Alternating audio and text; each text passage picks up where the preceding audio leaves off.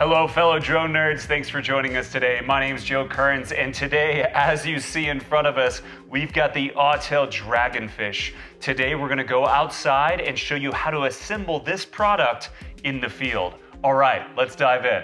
All right, folks, let's get to assembling the Dragonfish standard. And we're gonna place it on this table. We're gonna walk through each step and gonna put it all together for flight. And again, this is going to be about the Dragonfish standard and just about the airframe. We're going to have a separate video that will have the RTK base station and tripod all assembled as well. All right, let's get started. So first thing we're going to grab is obviously it's going to be the actual fuselage and base of the Dragon. All right, so grabbing the Dragonfish standard body, and being very careful as I move this out. Again, it's not necessarily fragile, but it's definitely something you just want to pay closer attention to as you're getting set up. When I'm moving this around, I did notice and take a look to see that these two props on the main body of the aircraft are still attached with these units right here. And then when I lifted it out, there's two ways. One, if you did have batteries in the actual bird itself, you wanted to actually lift from the actual frame of where the wings are instead of like the outside, because it gets a little kind of like wonky in that way. So just kind of lifting in that way is a little bit better. All right, so setting it right here, and again, making sure these are nice and stable, because you don't want to bump this around. Even though it is stable, but still you don't want to bump it around. You want to be pretty safe with it. So setting that right here in the middle.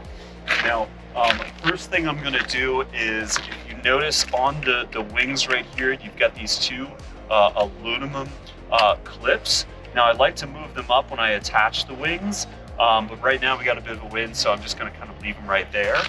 Now, a couple ways you can do it. You can actually bring all the units out and then kind of push it together and assemble it, but I'm going to bring a single unit out to set this up. And now, a way that I like to set it up to keep some good weight to the actual aircraft is I actually like to put the batteries in now, because I'm setting this up solo and by myself. So let's do that. So again, when you're doing this, you want to make sure you keep the two different batteries. I've got two sets over there, and I want to keep the pairs together and don't want to mix those two up. So setting these in, as you can tell, I've got two different attachments right here and clips and ways to attach these into the drone. So it's not this way, it's going to be two in here. So just gently setting it right there. I'm not even going to clip them in just yet, because, you know, proper drone etiquette, make sure you have a controller on before you attach battery or turn on the drone in that sense. So I'm just going to set them in there to give us a little bit more stability. So step one. Step two, again, taking that controller out, we're going to set that on the side. And when you're setting this guy up, you know, I mean, it's very typical with your antennas and how you do that. But we're not even going to really turn this on and do like a pre-flight. We're just going to be assembling it today. So I'm just going to set that right here at the moment. All right, so next step.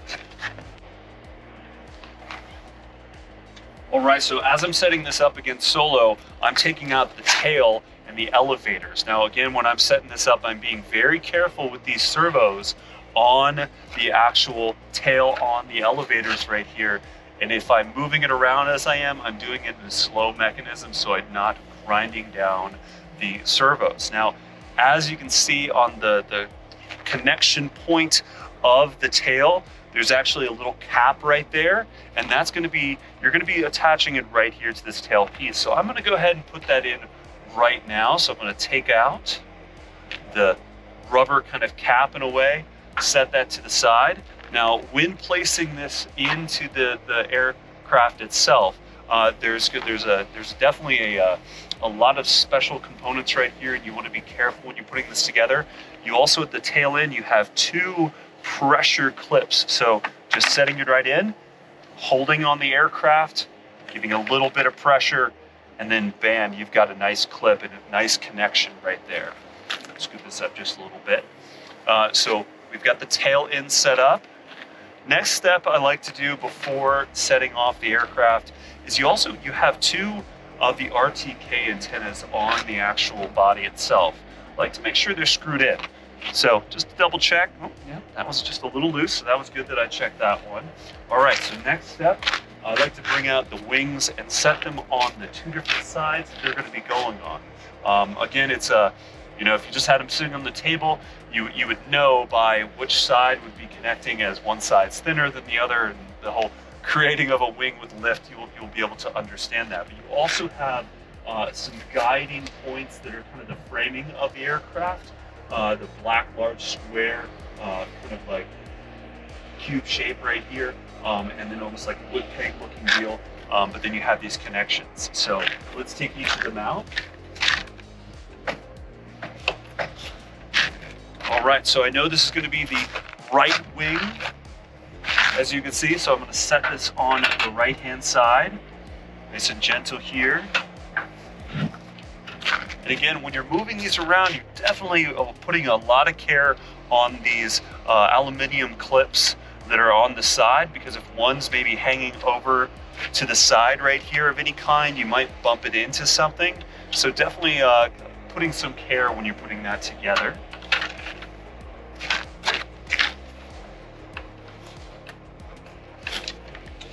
And so this next one, you definitely want to be very careful on the left-hand side, the left wing right here, because you have that pitot tube right there, which is how you measure airspeed and everything like that. Nice and red and so on, so you know it's there, but you definitely want to take some care in understanding where that's going to be.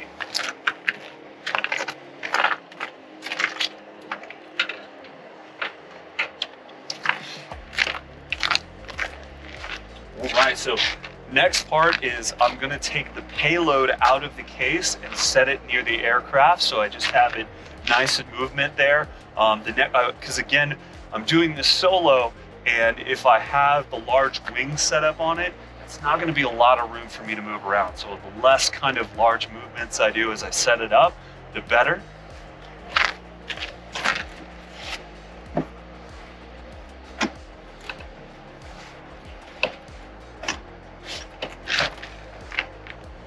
Alright, so payload right here, I'm going to set it directly under where we're going to attach it right now. So, alright, let's go ahead and put those wings on and do those nice and gently. And again, we're taking the side points, these clips right here, being very careful with them. Now, as I put them in, tell you what, actually, I'm going to make this even smarter. I'm actually going to I'm going to attach the other side closest to you. So let's go ahead and put this one in. And again, as I'm putting this in, I've lifted the as I'm setting this in, I've lifted the aluminum piece right here. I'm putting a nice guiding mechanism.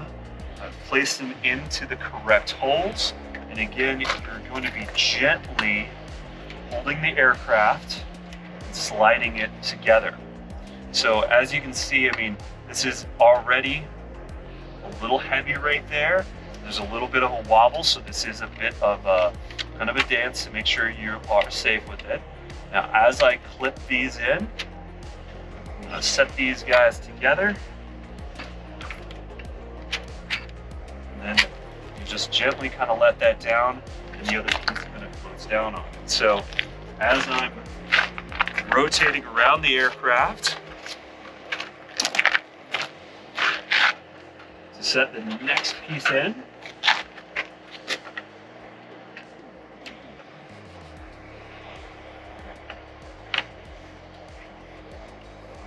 I've gently slid the wing into the side.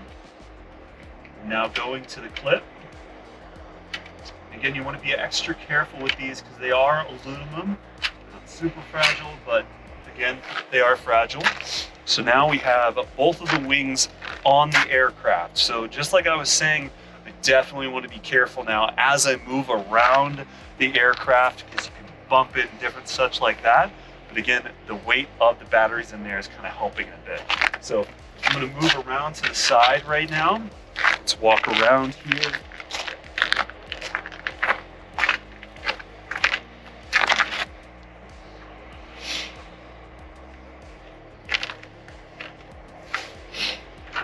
right, so as I go over to it, pretty standard setup like you would most drones that we know when we're setting these up. Underneath you have a cover right here for the gimbal connect and the payload right there. We'll go ahead and take that off. Same on the payload, another cap to it. Take that one off as well. I like to keep the cap of the payload on as I'm setting up the aircraft and the bird right there, just for added safety and such. As you look into it, it's best to at this point locate where the red dot is. For the entry point, you have 2 small and 1 large. So let's take a look. All right, so one side, the side's closest to me, is going to have that place to set her in. So gently pushing into it and turning to the right, counterclockwise, and I got that nice little click right in. So we know that the payload is ready to go. Again, I'm going to leave that cap on until we're ready to move the bird. So at the moment, I'm not gonna move the bird right now. Right now would be the best time to pick everything up and take her with you and gently set her down for launch point and such. But let's get her completely prepared right now. So step 1, I'm gonna go ahead and flip those batteries in, plugged in. Step 2, I like to take the caps of these. Now, if I had this setting on the ground right now, I would do this more so. You take each of these caps off right here so they have free movement. And then the next step would be removing the cover of this gimbal. So now the next point is I'm going to show you where I would lift it to move. I'd actually lift right under here where the heaviest 2 parts are, where the batteries are, and carry it with you. So again, you've got these props kind of on the side, so you definitely want to be very careful as you move the bird. But again, there's going to be, best is to get right underneath where those battery points are. The other point is, once you set this bird on the ground, you want to make sure you take the cover off that pitot tube right there, the red piece, and kind of bring it together with the rest of these different caps and cases that you've done when you set up the bird. Take those back, place them into the case or into a location that you won't forget them, to be able to place them back on the same.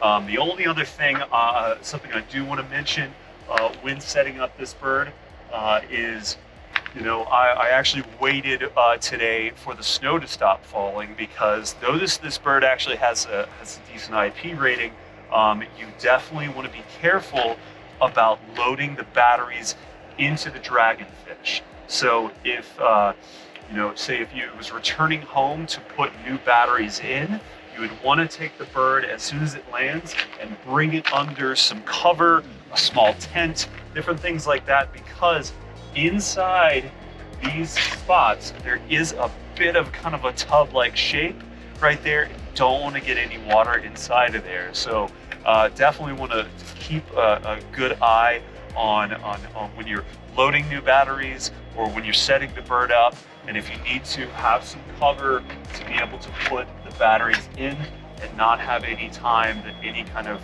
moisture, water, or precipitation can get inside of there. All right, folks, well, hey, thanks so much for joining me outside with an assembly of the Dragonfish. If you have any other questions or would like to see a demo of this product, please reach out to us at experts@dronenerds.com. Otherwise, thanks for joining me out here in Colorado. Be safe, stay warm. See you later.